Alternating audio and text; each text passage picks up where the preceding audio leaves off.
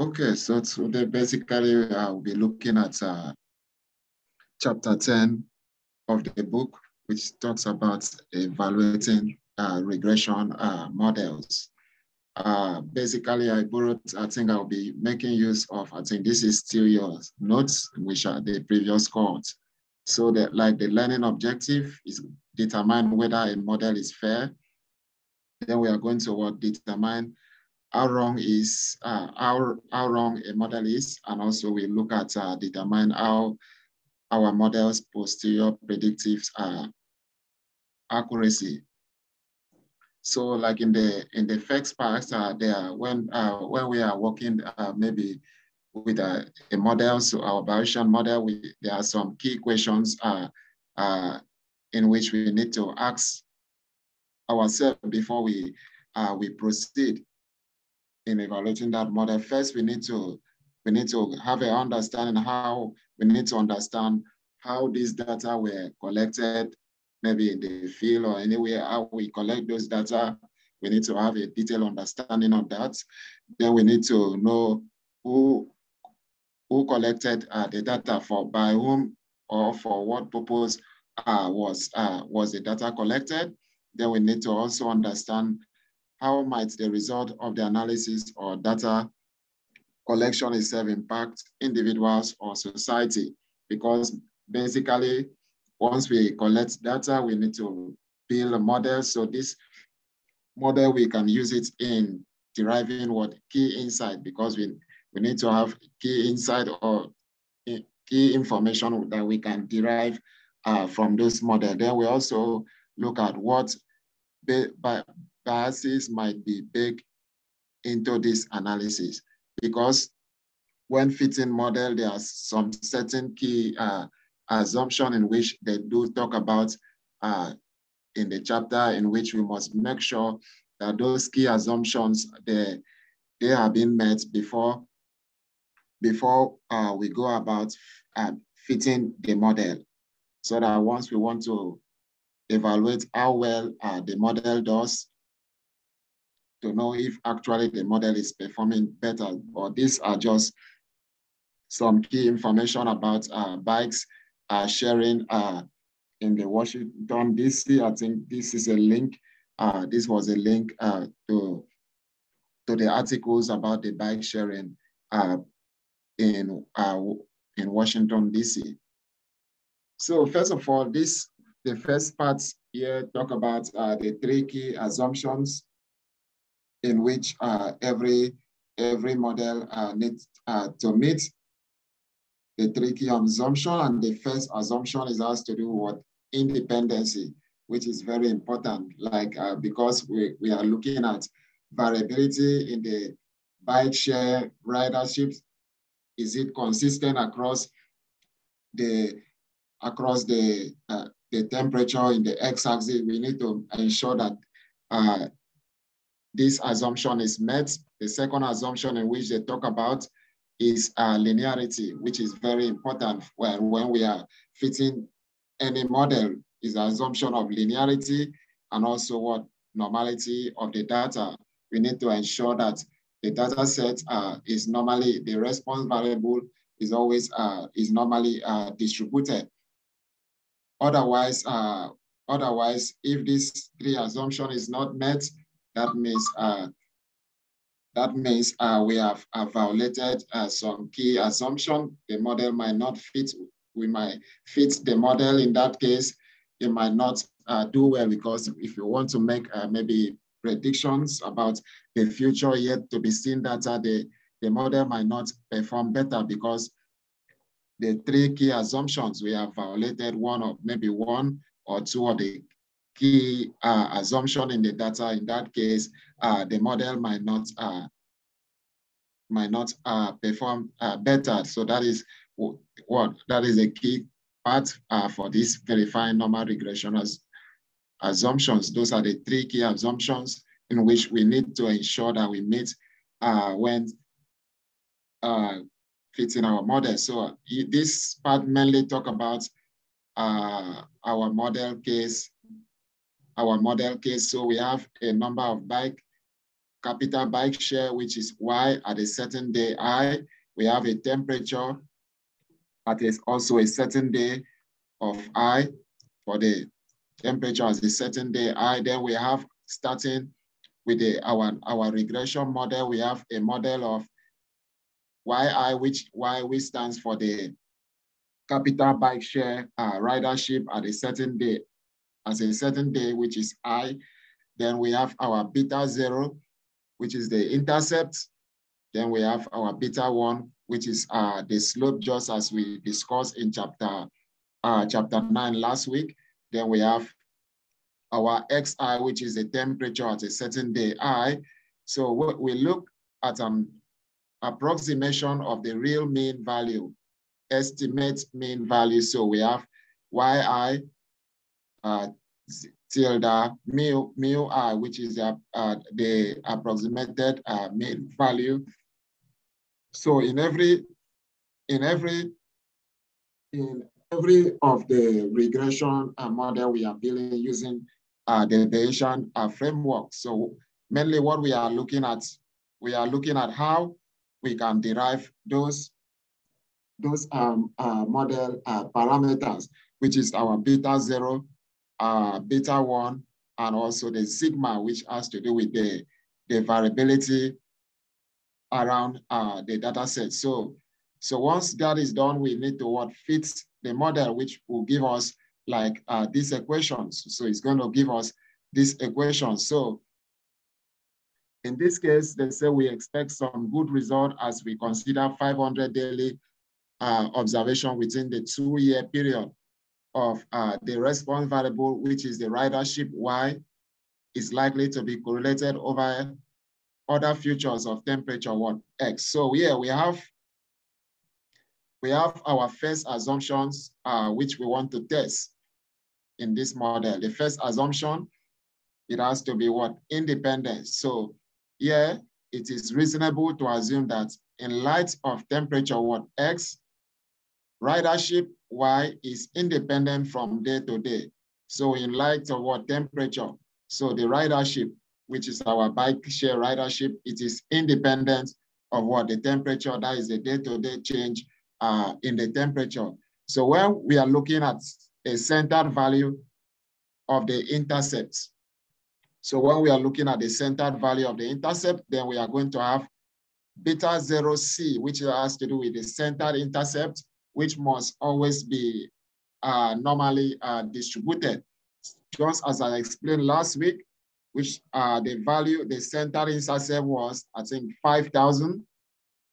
This is the value for the standard deviation. Then we have the slope, which is beta 1, which must also be normally distributed. The value of the slope was 100.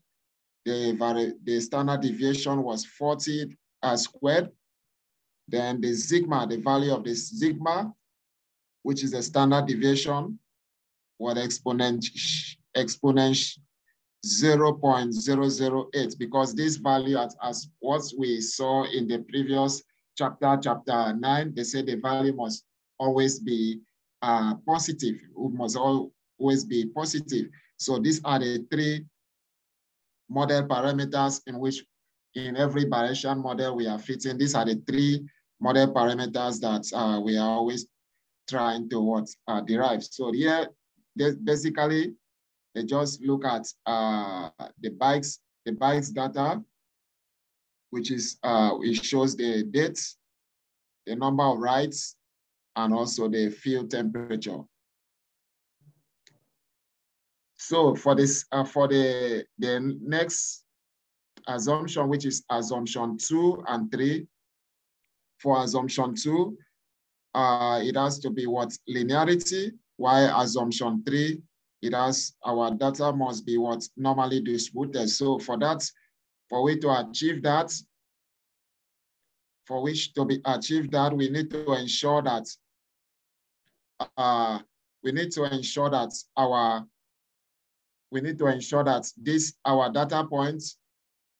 data points, we need to ensure that they are normally distributed. That is, increase in this increase in the ridership does not lead to also increase in temperature. I don't know if I am correct by that. You can say that these are normally distributed because this line is about dividing all the points within. So you see, they spread on both sides of the model line. So yes. For this reason, you can say they most probably normally distributed. But okay, because they are spread around the best fit line. Yeah. Okay, thank you very much. So they don't say, given the combined model assumption, reasonable, the posterior model should be able to simulate ridership data very close to the original 500 ride observations. So here we just look at our stand model in which we have already built, I think in chapter 9. We have these are the data. So we have the rides, which is the field, rides explained by field temperature, data is bike. Then family is what Gaussian because is normally distributed. Then the pro-intercepts, which is going to be 5,000 and the standard deviation of, I think, 1,000.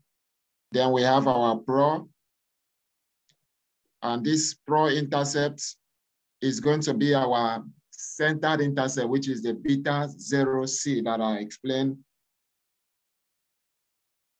The actual intercept, which is this pro, which is going to be the slope, is going to be the slope of 100 and standard deviation of 40. Then pro ox, which is exponential 0.008, is going to be the sigma, which is the standard deviation. Then the number of chains for the MCMC info is 4. Then the number of iteration is 5,000 multiplied by 2. Then the random seed, we are using a random seed of 84735. Then we refresh towards zeros to suppress the outputs. So when we have the bike model DF, then as the data frame, we pass in our bike model to convert it to data frame. Then we have the first set, which is the head of the bike model DF, to just get the first set of the data set. So we can see that the intercept, we can see the value of the field temperature and also the sigma. So we can get our beta 0. We extract the beta 1, which is the slope, and also we extract the sigma, which is the standard deviation. So when we pass that into our one simulation, we have bikes, and then we extract the MU simulated rides. So we now select the temperature, the ride, and the simulated ride. So when we look at the head of the data, when we look at the air, we can see that we have field temperature of this. The number of rides was 654. The simulated rides, we can see that the simulated rides and the observed ride for the first day, the model over predicts the number of bike rides. But for the second day, we had observed 1229, simulated was 1533. This was the observed, the same problem here. So we can see that but when we look at the density plots between the observed and the simulated number of rides for the 500 data point, in which we can see that the observed and the simulated, that the model was unable to capture the variability. It was unable to fully capture the variability within the data set. It was still able to get the spread. It was able to capture the spread, but they were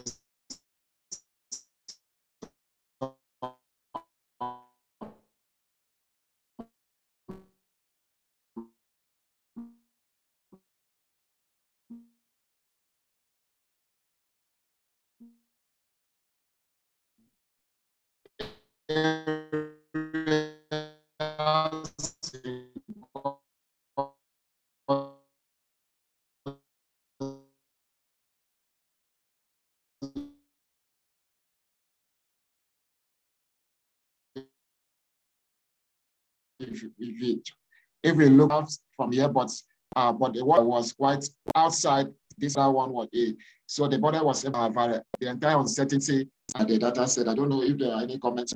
We are looking at the difference between the one posterior simulated data set of ridership along with the observed ridership data. So we are looking at how the model was able to perform. So I don't know if there are any contribution or comments on this before we proceed. Basically, what we did is this normal distribution. As you can see, this campanular shape is the normal distribution that we just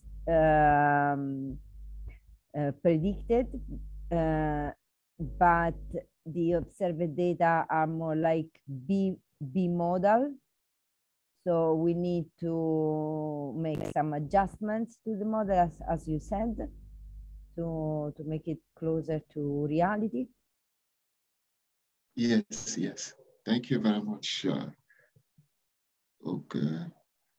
So when we look at, for us to assess how well the model was able to perform, so when we look at the posterior predictive check, which is a PP check function from the Bayes plot package, it compares the observed outcome variable Y to the simulated data set of the posterior predictive distribution. So when we look at the PP check of the bike model on just 50 data points, because we cannot do it on the entire 20,000 data point, it will take a lot of time, a lot. So when we look at how well the model was able to do, we can see that the model was able to, it performed better. It was able to capture the entire variability around it. The difference between the observed and the predicted, we can see that the model did a good job. You can see it did a good job in capturing the uncertainty around the data set. So the model did a very good job. When we compare this, we can see that the model was okay. So here, we mainly talk about accuracy of the posterior predictive model. So when they do explain in the book that when we are trying to what, we have only 3 approaches in which we can use to evaluate the predictive quality. So the first is the median absolute error. The second is the scale median absolute error. The third is the within 50 and within 95. So when we did the predictive summary of the bike model data, which is the bike, so we are going to have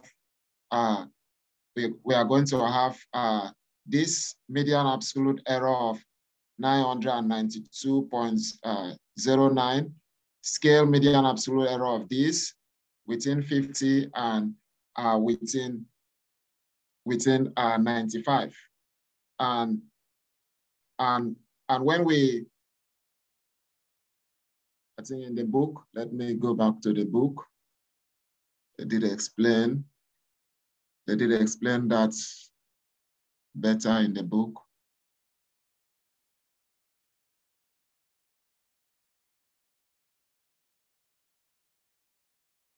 Where am I?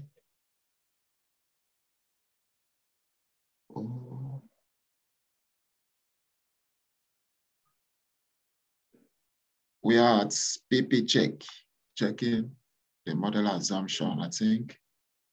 No, PP a check. little bit forward. No, forward. Okay. Yeah, you should. Posterior predictive check. No. No. It was just right the end of the distribute. Okay. About here or something like that. Media. There it is. Yeah, posterior. Yeah, it's here. Let's see. Okay. I think this one was not on the slide.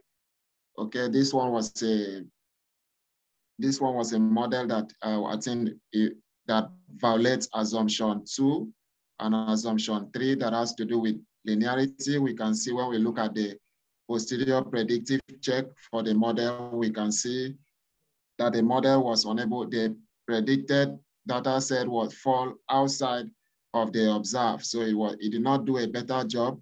But when we do some transformation on the data sets, when we do log transformation on the Y, so we can see that both assumption 2 and assumption 3 has been taken care of. Then when we look at the PP check for the model, we can see that the model, I think it was doing a better job. It was able to...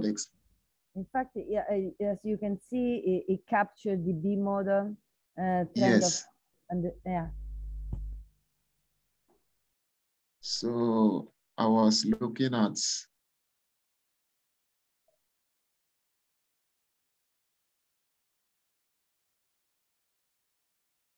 Where is that? It was predictive summary, median absolute error. Median absolute error. I was going through this. No, I think this is above. It's above. It's yeah. It's just a little bit right after the last plot. About here. About here. That is not PP check. PP check is here. You going? You just pass it.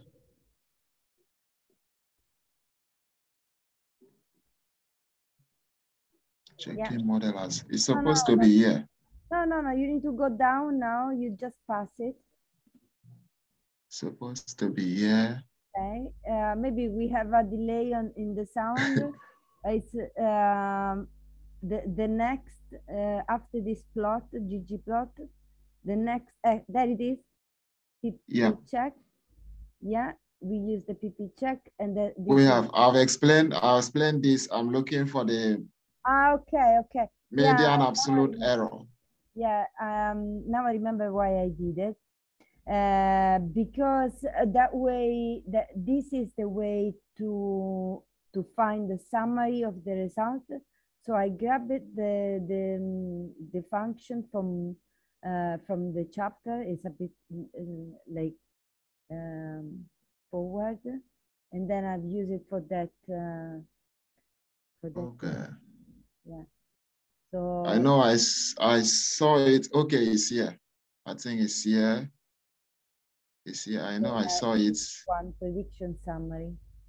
So this was, I think, just say 980, 900, and I think 990. Scale median absolute error is this. So they said among the 500 days of 990, right, 0.77 standard deviations from the respective prediction. So they say in this is compared with what PPC intervals is doing. So it's compatible with what we will see when we run the PPC intervals. I think you did. Okay, it's here. Basically, when so when we look at the density, when we look at we're trying to say. No, I was saying that to summarize the result, you use this function, and it's like when you use tidy or summary of the of a model. So in this case, for Bayesian models, you can use this function, and it extrapolates the result. Okay. So when we look at the density function, with V line, x-intercept is 6228, which is our value of, I think that was the observed value that we have. So we want to, which is, this is a 6228, which was the observed. So we want to see how it did according to what we have, because the actual Y, which is the observed, is 6228. We can see that this value was far, it was more far from, I think the predicted value is going to be around, is going to be around here, okay? So when we look at the posterior predictive, I think the posterior predictive error, just as they explained in the book, the posterior predictive error, when we consider that value, we will discover that that the model, our own model, our own prediction, I think it was, our model was under predicting the amount of the number of ridership for that particular period. I think it's going to be under prediction, because you will see that we are having 6,228. The model was predicting around, which is far less, maybe let's say 3,000 plus. But when we look at this difference between that value and the observed value, it's going to be around 2,000 plus. So for the 75 degree of temperature for that particular day, we discover that the model under predicts the ridership for that particular day. So I think this was the 2,000, this was 500. So when we look at the PPC intervals, which is a posterior predictive check interval, which would show us how well the model is performing. So, and this shows that this shows the level of certainty that with 95% prediction interval, that the model is fairly good. Because I was still struggling with this plot. I don't know if Federica, you can step in. Because I struggle a lot to understand the outputs. But this one here isn't about the same as the very first plot we did it. So the one with all the points and the main line, so the model line, you know? So we can, with that plot, we could speculate that there was like behaving normally, okay?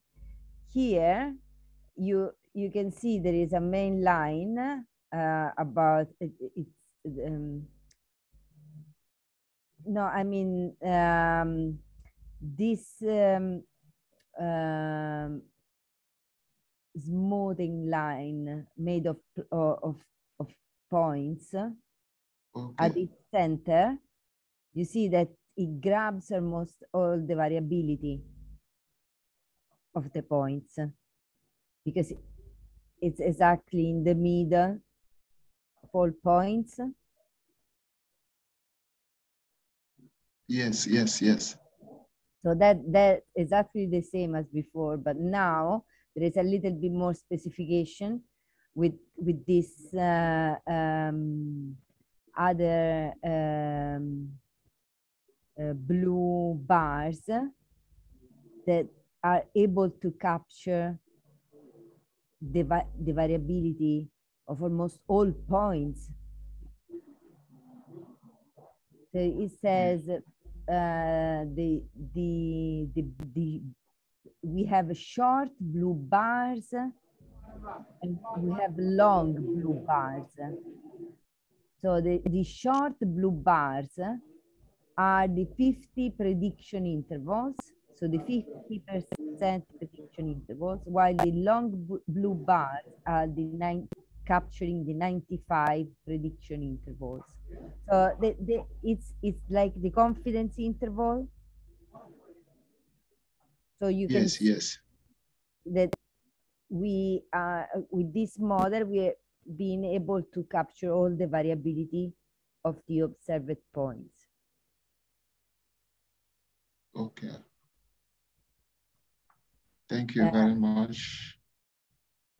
Okay, so from there, I think we went further for the cross-validation, whereby, and in cross-validation, we need to split our data sets into the training and what testing sets. So in the cross-validation, what they are using is, I think they use the V-fold, the careful V-fold cross-validation. And the function they were using, they predict summary CV, then the model, they use the bike model. Data is still the bikes. The number of fold is 10-fold because they want to split everything into 10-fold. Then after splitting the data, we'll have training sets we will use in building the model. We have test sets that we use in testing to how good the model will do on the test sets. So we have CV of the procedure, which is we grab the fold and then we look at the head. So when we look at the head, which shows us the first 6 observations, we show these are the 6 fold. This is the median absolute error, scale median absolute error, within 50 and also within 95. So when we look at CV, procedure, $ CV to capture the pooled, that is a grand summary. So we can see we have 1,029 for the median absolute error, scale median absolute error. We have this within 50. So when we now visualize this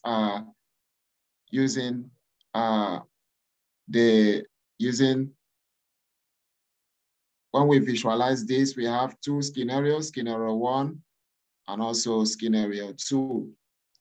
So we can see that between these 2 scenarios, our Y new for this, it was more closer toward the center. While for this, the gap was still very far. So they said the 2 hypothetical predictive probability density function for Y new, the yet unobserved ridership on a new day, the eventual observed value of that is the number of ridership is represented by the dashed vertical lines, which is what we have here. That is the number of ridership. Then the expected log of the predictive density, the expected log of the predictive density, which measures the average log of posterior predictive across all possible new data points. So when we use that function, our ELPD function, expected log predictive density, which mainly what that function does is that is using what we call the leave one out cross validation approach, whereby we can have 500 data points.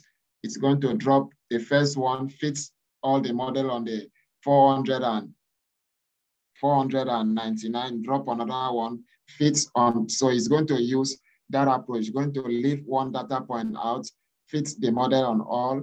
So when we use the low functions, so that is what it's doing, is using the leave one out cross-validation approach, we pass in the bike model. So we say model ELPD $ estimates to get all the estimates from the model. So we can see that we have ELPD, which is, we have this value, the standard error is this, P low, we have this, and also, but they do explain in the book that they expected the ELPD, they expected log predictive density. So they do explain in the book that the function is very complicating, but they explain that the higher the value of our ELPD, the better the performance of our model. The higher that value, the better the performance of our model. But they further explain that this is always very complicating if we are using this ELPD in evaluating the performance of our model. I don't know if there are comments on this or further expansion, maybe.